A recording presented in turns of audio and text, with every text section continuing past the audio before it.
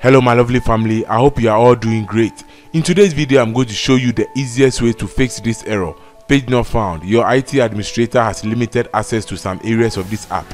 This solution works for both Windows 10 or 11. So let's begin. To resolve that, right click on Start, then Run, then type gpedit.msc and press Enter. In case you run this command and you get this error, it means that you are using Windows 11 or 10 Home Edition. To fix this error, I made another video you can see on your screen.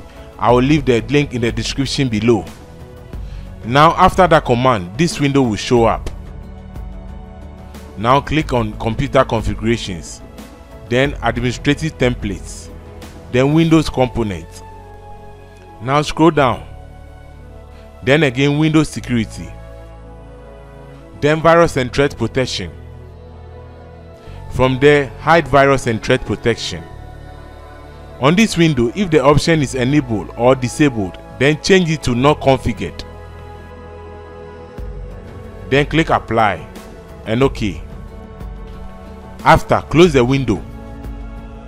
Now come to Windows Search and type CMD and run as administrator and click Yes.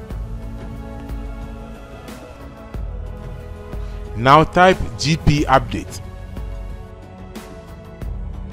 /force and press Enter. This command will update the group policy. After, close the window and restart your PC. If still your issue is not resolved, then please follow the next guide. Update your Windows.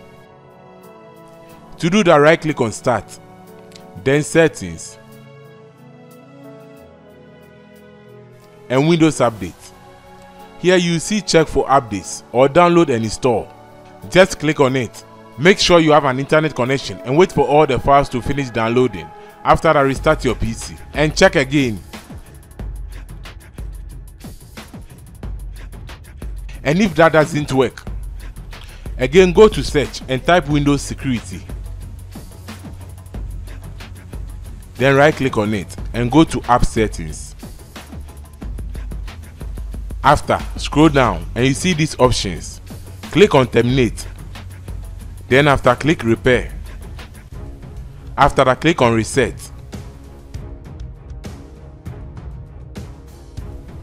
After that, you can close the window. From there, you can also check if you are not using any third-party antivirus program like Avast, Malwarebytes, Hitman Pro, McAfee, and others.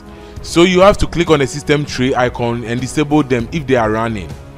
You can also uninstall them temporarily to check if that is a problem. But if that is not a problem, then let's move on to the final step.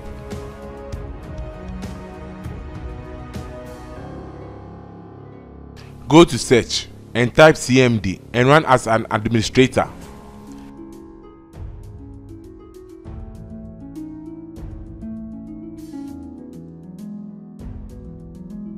Then copy this command. I will leave it in the description below.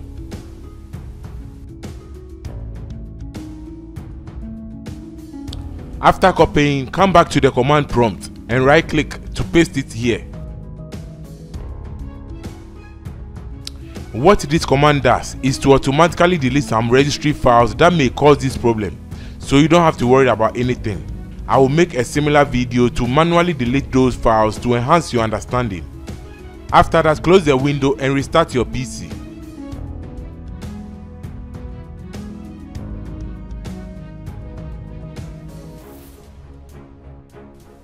After rebooting, let's go to Search and type Windows Security. Now you can see virus and threat protection available on this window. You can click on it and make any configuration adjustment of your choice.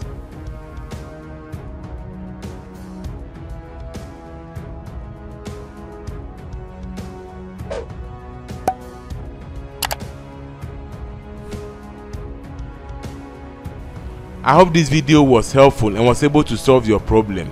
If not, please kindly leave a comment in the description below or personally contact me on the given numbers on the screen and I'll get back to you soon as I can.